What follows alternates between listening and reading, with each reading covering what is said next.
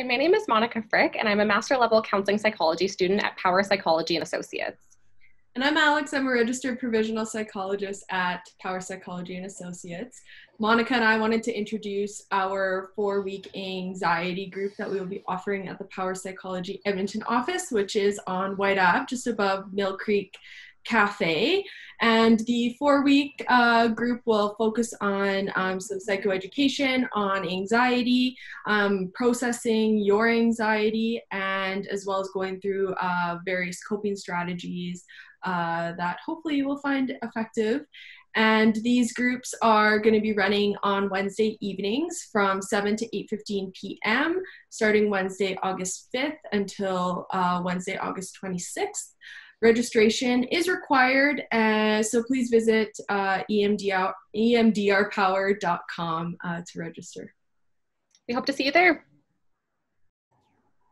It's the Tune In with Power Psychology and Associates and Find Your Joy Again show with your host, Brittany Meredith. How are you doing, Brittany? Doing well. How are you? Very good. Very good to see you. You as well. Missed you last week, but we had a great show. It was very good. Very good. Another interesting colleague. And you have some more of your colleagues on today, so I'll let you take it away. Yeah, we're excited to have Alex and Monica here. So Alex Schinke is a registered provisional psychologist at our practice. She's hi there. And Monica is one of our students right now. So Monica, I'm not sure exactly when your practicum ends, how long you're there for, but we can talk a bit more about that. Yeah, absolutely. I'm here until December. Perfect.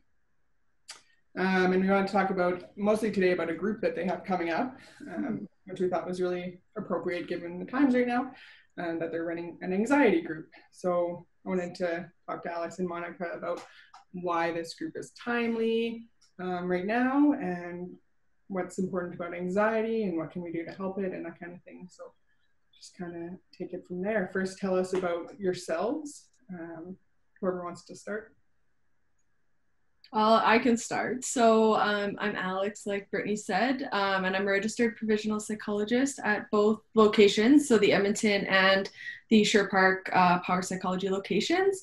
And I work a lot with athletes and a lot as well outside of athletes, but with anxiety work as well, and focusing on some teen development as well. I'll hand it to Monica. I'm Monica, and I work out of the Sherwood Park Power Psychology office. I offer in-person and online counseling. I'm really focused on working with adolescents and adults. I've had a lot of experience with families in the past as well.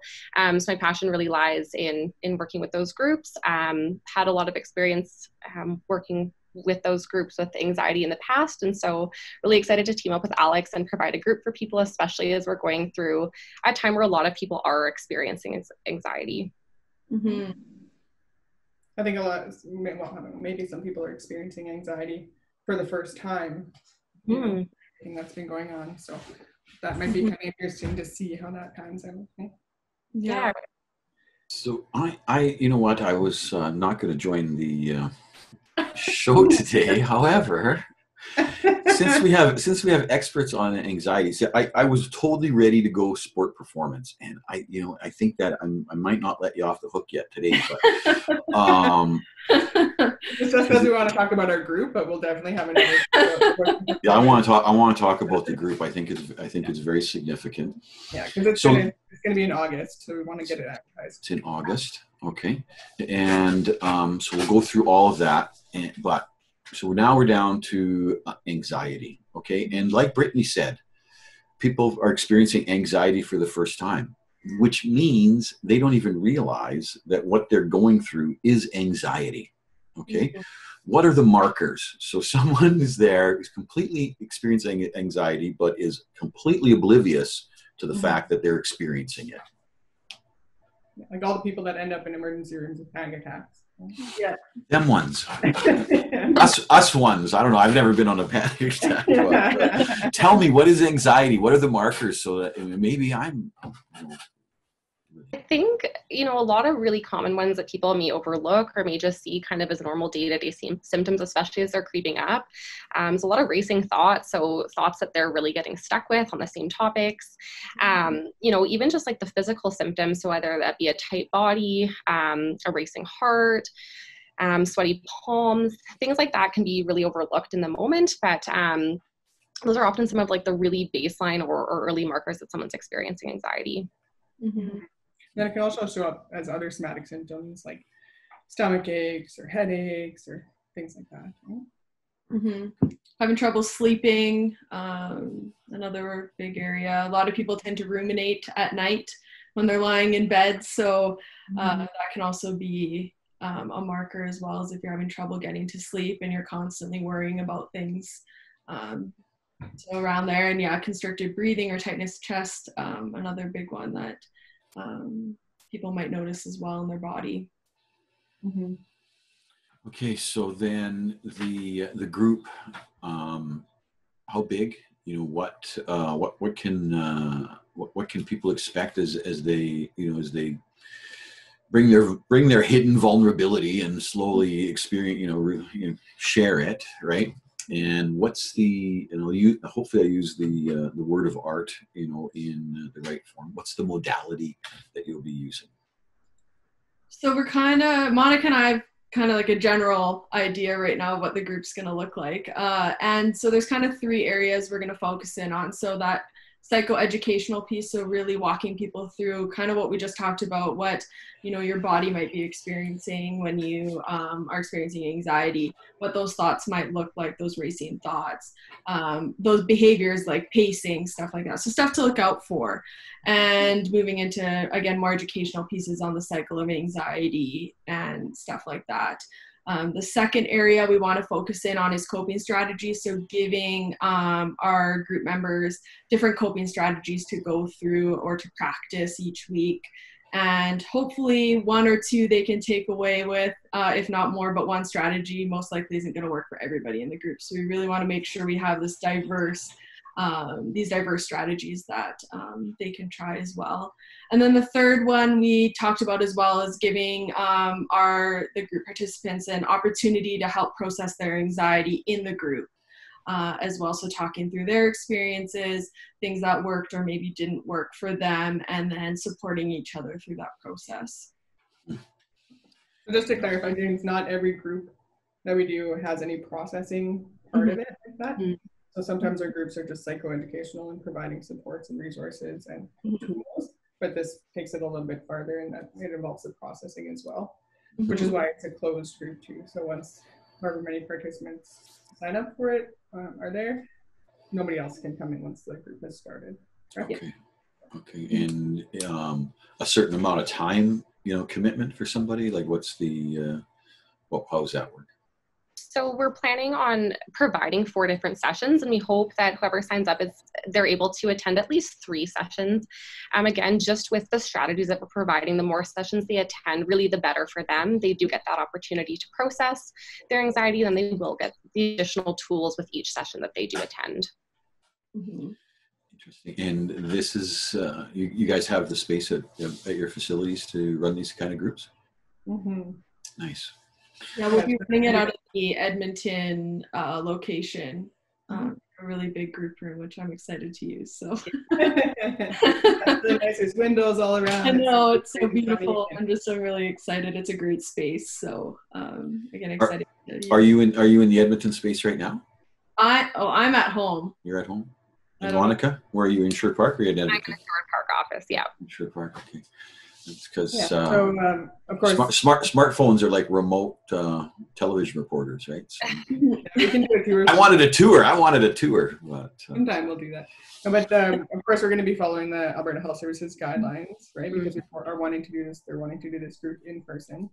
So we have lots of stuff in place already at our office. But in addition to that, we're going to make sure that in the group room, if the regulations are the same, right, in August. That we have the chairs 6 feet apart, and so we'll have to limit how many people are in the group to how many chairs we can fit with the facilitators as well. So we haven't tested that out yet. We'll have to get on that. Figure that out, and then presuming there's going to be, a good response, is it going to be demographically gradient, or is it going to be more community gradient? Like how are you going to have your groups? Presuming you're going to have good response, you have a few groups. So I think, summertime is a difficult time too, right? People have lots going on. And so we would love to see, a good number of people sign up. If there is a huge interest in this, and we've talked about providing a group later on as well, just to make sure that we do have those services available to people in the community. Like we've mentioned, this is a really difficult time. It's something no one could have predicted. And so we do want to make this available to people who are experiencing anxiety and who really do want a group that they can come to feel heard and supported during these times. Mm-hmm. Mm-hmm. And in general, our groups are pretty affordable. I think I can't remember exactly how much you ladies are charging, but we try to keep it more affordable. The recommended rate from the college is $60 an hour, but we don't usually end up charging that much. For a group.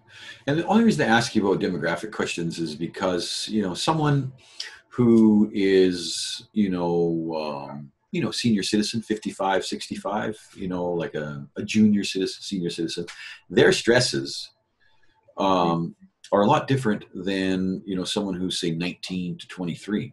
Yeah. In fact, they stress each other out. You know what I mean? So really, there is enough interest with different age ranges like that. We might be able to have different groups for different age ranges, but we'd have to kind of see who's interested first and see if we need to split it up, or if there's enough interest to make different groups. Right. But from a community basis, though, that's actually kind of healthy too, though, right?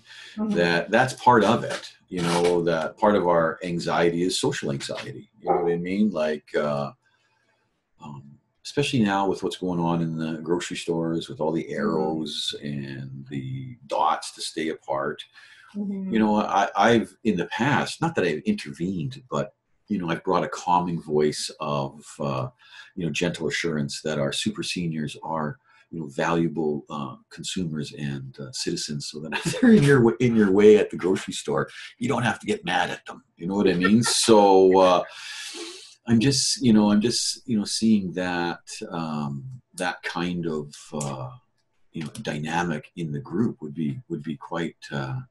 It's going to be so fascinating to see who responds and who comes out, and then I'll be so interested to know what of your training that you relied on to facilitate that group and to also counsel individuals, because this is the kind of anxiety that's never really been.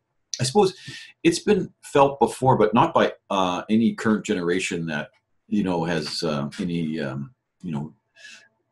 conscious input. Like people back in the First World War, and we had polio and things like that. They're all very old now, right? So it's not like they can share their experience. So it's so brand new. So what here you are. You're a provisional psychologist, and you're a intern. Correct? Yeah, I'm including my so you're living in COVID. I'm older, right? And Brittany's slightly older, not much. So our coping skills are also related to the fact that we got more life momentum. Hopefully that momentum didn't drive us right into the upside down in the ditch. But here you are. And now you're going to bring anxiety teaching out, and counseling and group dynamics. So 3 very courageous things. What have you discovered, and what are you excited to share with people, other than the the beginning information that allows you to share it with them? But what's exciting for you about the message and the training and the group that you've got coming forward? I think for me, it's that anxiety is something that a lot of people experience for various reasons. But ultimately, anxiety tends to function the same way for most people, regardless of what is really stemming in their anxiety. And so what's exciting for me in providing this group with Alex is that we're going to be teaching some coping strategies that they're not necessarily a one-size-fits-all, but amidst the strategies that we're providing, hopefully at least one of those will be a take-home skill that someone can go home with and feel confident in applying with their anxiety. So even though everyone's individual and they experience experience anxiety so differently, a lot of these coping strategies are applicable to many different people.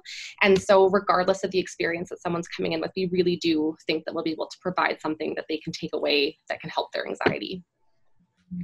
And yourself, Alex? Yeah, I like to call kind of right now is we're all the anxiety of uncertainty. We don't really know what's happening in the world right now. We don't know when phase 3 is going to happen. There's all these different types of things. And when I think back to the beginning of COVID was, you know, a lot of those coping strategies we would have normally used, we couldn't do. Examples would be like a lot of people would cope by going to the gym. Well, then the gym isn't available.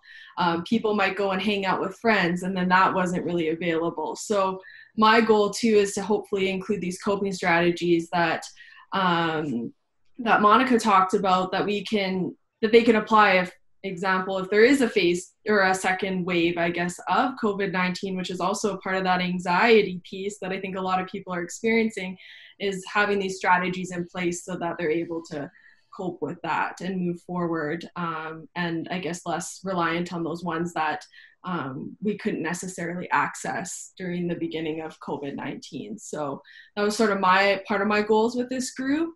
And again, pulling on that. So what can people do independently or on their own to help them cope with anxiety? Okay. And then how do people join this group?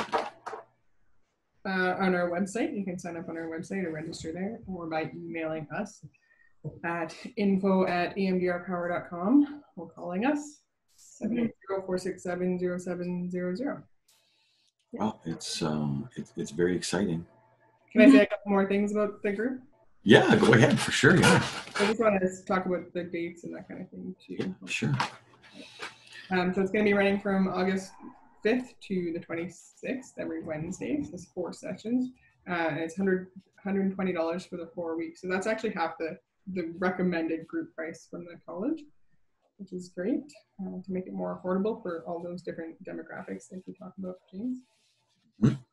And we already talked about where it's going to be running. One thing that's important to note is that the Edmonton office is unfortunately not accessible for wheelchairs and that kind of thing, or if you have difficulty walking upstairs. There's 2 fairly long sets of stairs, so that's important. I was also wondering if there's any possibility to have a virtual group as well at some point, if that's something that people are interested in. On TVU? That'd be great. No, not live, but just in general.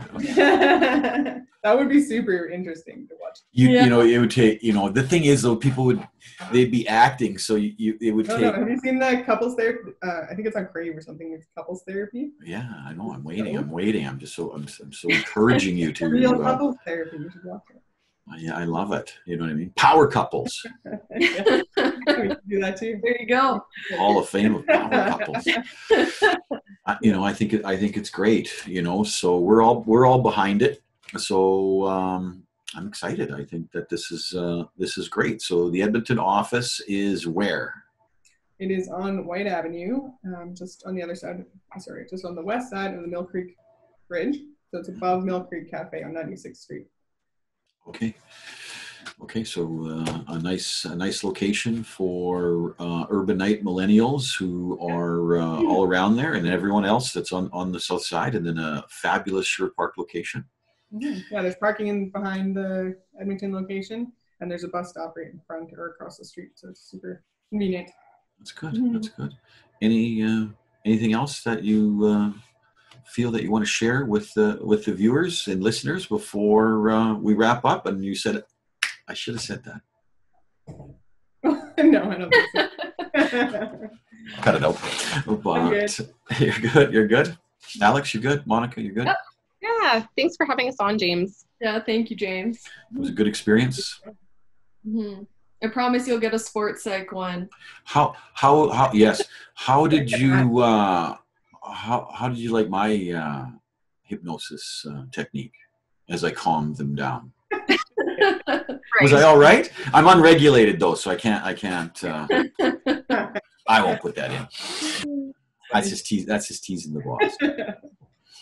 It's been Tune In with Power Psychology and Associates show and Find Your Joy Again with your hosts, Brittany, Meredith, and our kind guests, Monica Frick and Alex Schinke. Only on TVU. See ya. Hi, my name is Monica Frick, and I'm a master level counseling psychology student at Power Psychology and Associates. And I'm Alex. I'm a registered provisional psychologist at Power Psychology and Associates. Monica and I wanted to introduce our 4-week anxiety group that we will be offering at the Power Psychology Edmonton office, which is on White Ave, just above Mill Creek Cafe. And the 4-week group will focus on some psychoeducation, on anxiety, processing your anxiety, and as well as going through various coping strategies that hopefully you will find effective. And these groups are going to be running on Wednesday evenings from 7 to 8:15 p.m., starting Wednesday, August 5th until Wednesday, August 26th. Registration is required, so please visit emdrpower.com to register. We hope to see you there.